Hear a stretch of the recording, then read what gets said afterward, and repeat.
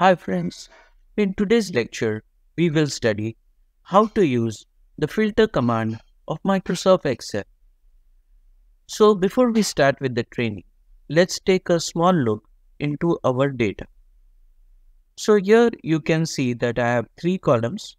One is item name, which shows the list of the computer hardware products. In the region, I have the sales in the four zones, north, south, east and west. And the last column shows the sales figure. Now what I want to do over here is I would like to filter the data and extract the data over here which matches the criteria. So if I type over here, for example, the region name as north, it should extract all the data for north and show.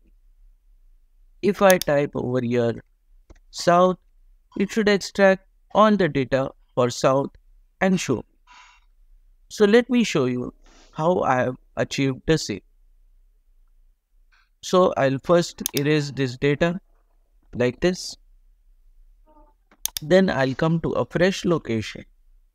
And over here, I'll use the command called as filter.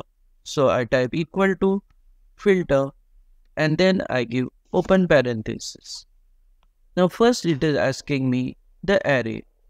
Array means you have to highlight your entire data range, including the headings. So I highlight my entire data range this way. Once I have highlighted the array range, then I'll give a comma.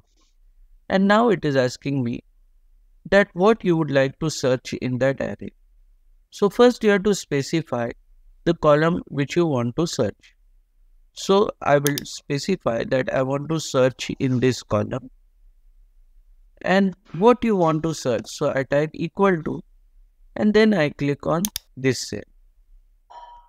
Now I close parenthesis and hit enter. So you can see it has instantly filtered the data for north, for south. So same way if I type east, it will filter the data for east and so on. If I type north, it will filter the data for north and so on. If the formatting is not there, you can just format it to currency.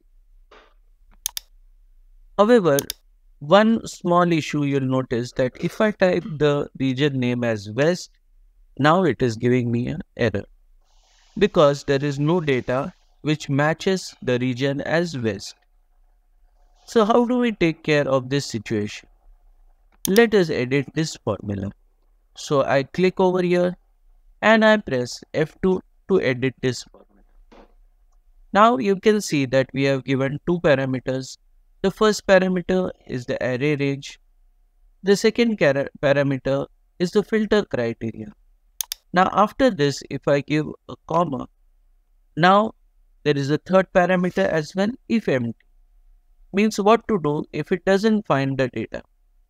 So I'll give in parenthesis, in quotation marks, message like data not found. You can give any message of your choice. I'll close the quotation marks and then I will hit enter.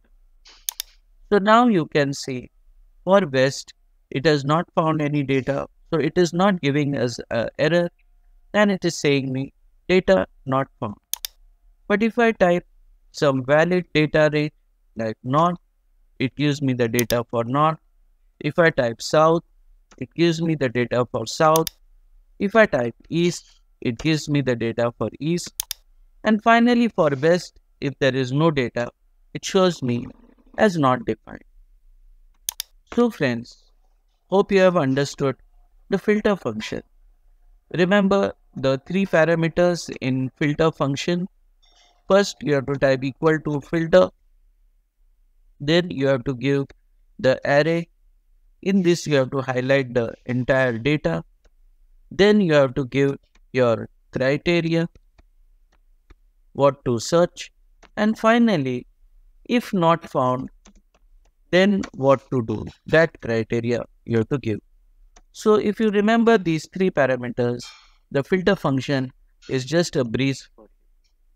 Hope you have learned something new. If you like this video, then don't forget to like, share and subscribe. And we'll see you again in the next video.